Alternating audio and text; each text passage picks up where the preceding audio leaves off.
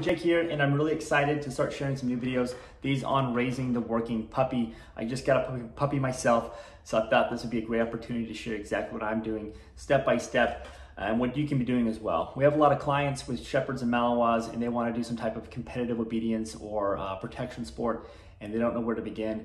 So this would be a great opportunity to showcase step by step along the way.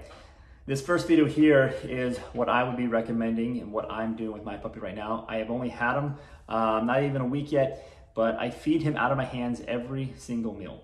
Having engagement from our dogs is going to be really, really important. We can start that at a young age. Engagement is huge for, again, any dog sport. So this is how I begin. Here's a short clip of exactly what I'm doing. All right, so here we are, and this is how I feed him again, whether it be at my house or at the facility.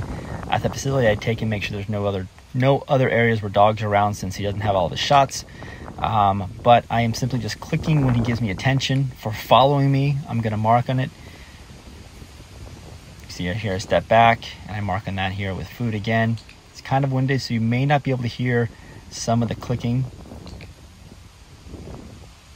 Do a couple spins here, but I'm really not doing any luring with the puppy at this point. Very important to point out, I'm not saying his name, I'm not calling him to me. This is going to help with that foundation of the engagement that we are going to want to have. This is something I want to point out. He actually goes away from me just to do what puppies do and smell around. That's absolutely fine. I'm not going to say anything to him. When he chooses to come to me is when I mark on this. So again, very important to point that out as well. Right, just like that there, he comes to me, gives me that attention, I mark on that. So very short training sessions, by the way. You don't need to do 5 minutes with a young puppy. It's really just a couple of minutes here, and that's all it is. And here we are, we're done, that's it.